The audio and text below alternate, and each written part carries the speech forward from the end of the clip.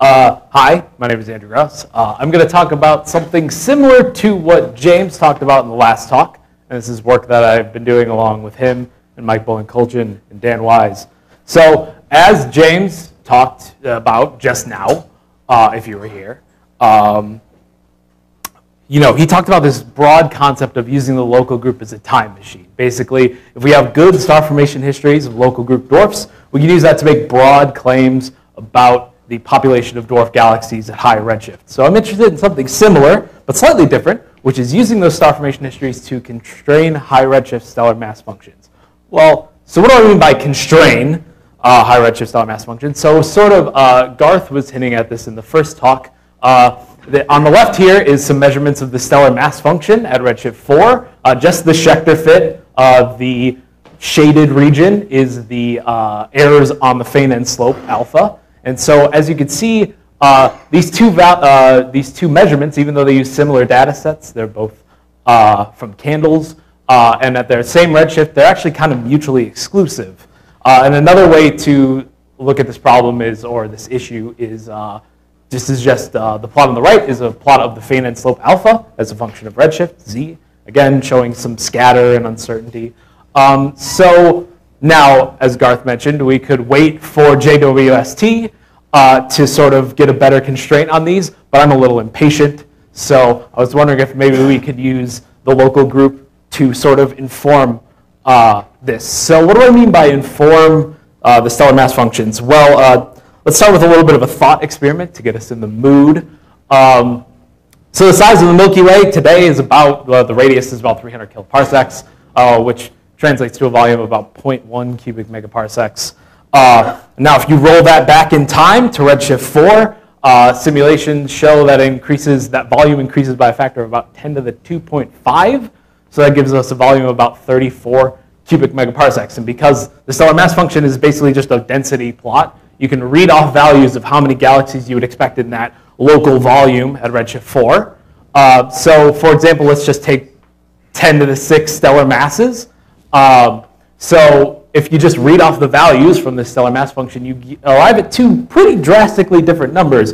For the Song stellar mass function, you get about 10 galaxies in this local volume at redshift 4 versus the Duncan et al. Result, which gives you something like 300.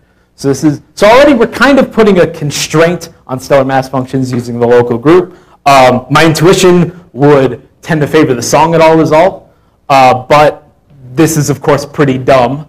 So can we do a little bit better?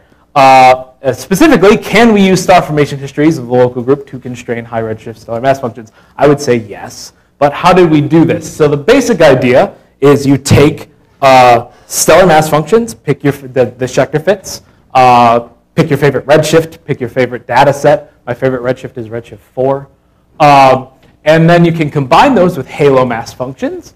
In this case, I use Sheff-Moe-Torman, and you can derive basically just an abundance matching relation. And this is what's plotted on the left here. Again, same colors, same redshift.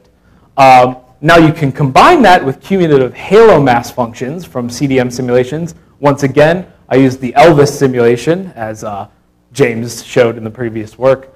So what's plotted on the right here is the cumulative halo mass function for the Elvis halos at redshift 4. The shaded region shows sort of the extent of all the different halos in the Elvis simulation. Now specifically, this is not the total cumulative halo mass function. This is only the things that exist at redshift 4 that then go on to be bound substructure of the Milky Way or Andromeda at redshift 0. So anything that's destroyed or scattered is not really considered.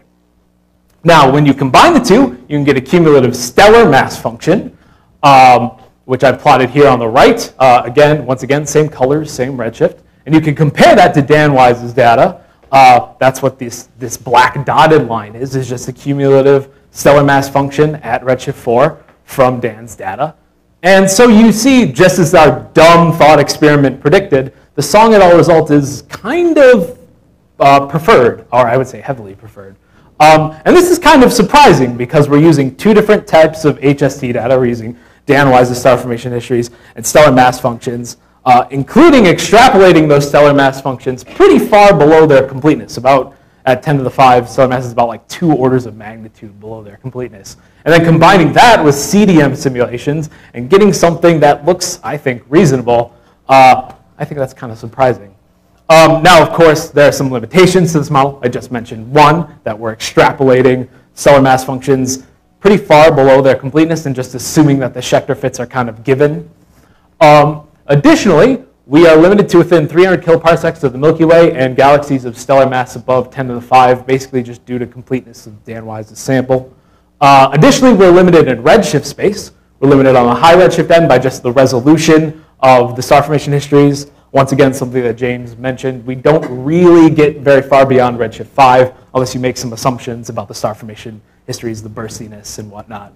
On the low redshift side, we are limited by accretion out of the Milky Way. So the basic idea is that the basic premise of this entire work is that at high redshift, the local group star formation histories are unbiased relative to the general population of dwarf galaxies. Now that's certainly not going to be true once a majority of these galaxies have been accreted by the Milky Way. So we want to kind of stop our analysis once that's happened. Yeah? Just a clarification. Your cumulative mass function for which you started at redshift 4 of the simulation, that was a mass function of the subscales of redshift 0 that survived redshift 0? Yes. Or it includes also the ones that they've disrupted? Does not include things that are disrupted. So some studies have basically said that most satellites of the Milky Way have been accreted after redshift 2. There are some examples. So we stop our analysis at redshift 2. So returning to just the cumulative stellar mass functions, we can do something a little bit better. Instead of just plotting a bunch of stellar mass functions, just seeing which one looks the best, we can actually go ahead and fit the Feynman slope. So basically what we do is fix the normalization and m star, the characteristic mass of the Schechter function, to literature values, and then just leave alpha as a free parameter and see what we get. So this is the result from just doing that with Song et al. And as you can see, you might not be even be able to tell the difference between the two lines. There's a dotted magenta line and a solid magenta line. The solid one is our best fit. The dashed is the fiducial result. And so once again, we see pretty remarkable agreement. Now, so there's this plot. So where does this leave us? There's this plot that I showed at the beginning of just alpha as a function of z. So we did this analysis at multiple redshifts, 2 through 5. And so these are the results. The black points are our results. So even at between redshift 2 and 5, we're pretty consistent with current measurements of the stellar mass function. We tend to favor shallower or less negative slopes. Also, we don't really see too much evolution with redshift. There's a slight steepening, which is kind of reported in literature, but it's kind of unclear. So how could this be wrong? Basically, I've kind of mentioned this, but it's good to emphasize this. The initial assumption is that the local group star formation histories are unbiased compared to the general population of galaxies at high redshift. Now, I think that's a good guess, but we really don't know. And that certainly might not be true. I think the power of this method is that it provides some sort of a testable prediction. Our Feynman slopes are a prediction for what future surveys should measure for the Feynman slope. Now, of course, if this assumption is wrong and future measurements of the stellar mass function get something different, well, that will hopefully tell us something about how exactly the local group star formation histories are biased. So just sort of to conclude, we can use star formation histories of the local group dwarfs to help constrain the stellar mass function. Because we're using local group dwarfs, we can get orders of magnitude lower than other techniques.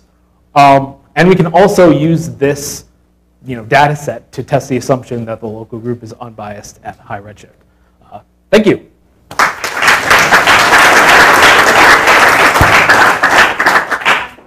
So related to what I asked you before, the observed stellar mass function redshift 4 also include any object that will merge. Sure. And that is highly disruptive to redshift 0. Right. So your assumption implicit is that that's something that can be ignored. Yeah, so That's a very good assumption. So you kind of have to play this game where certainly the stellar mass functions at high redshift assume or include galaxies that are destroyed. But additionally, there are galaxies that on the simulation side, like there are galaxies that are destroyed that wouldn't show up in Dan's sample, and so we chose to correct for that one by not including those destroyed galaxies. It's like destroyed galaxies are included in the abundance matching in CO4. They're just not traced to CO0 compared to those. But the abundance matching started with a mass function that only... No, the abundance matching included things that were destroyed. The only thing he compared to Dan's data were things that were not. I think it's the right. We can talk about it, but I think it's the right. Other questions for Andrew? If not, thank you very much again, and here we